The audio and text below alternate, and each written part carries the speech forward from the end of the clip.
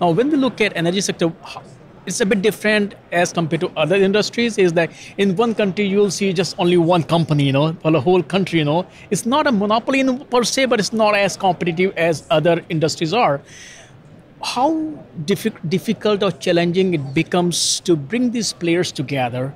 Because unlike other industries, it's a bit different. And so, can you talk about the when you say that it's vibrant, but there may be some challenges also. There are a lot of challenges, and it's when you innovate, and when you are in an industry in transformation, it doesn't go straight away. You've got up and down, you've got pioneers, you've got people that are reluctant to move, and you have followers. So you need to have pioneers, and in the LF Energy, the two pioneers I saw was really RTE, the French TSO, and also Aliender, the Dutch DSO distributor.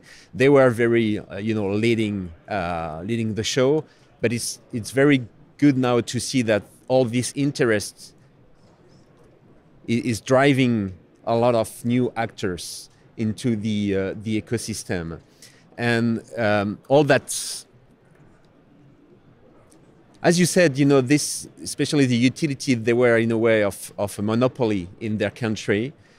But because of the new challenge of the energy transition, they need to work together. Sometimes they need to sell or buy electricity from your neighbors. So it's not the same challenges that it used to be 20 years ago. And also they see that if they want to speed up their research and development, speed up the adoption of new technology, you can do, alone in your backyard, doing things by your own. You need to be in collaboration, and that is what we see in the LF Energy.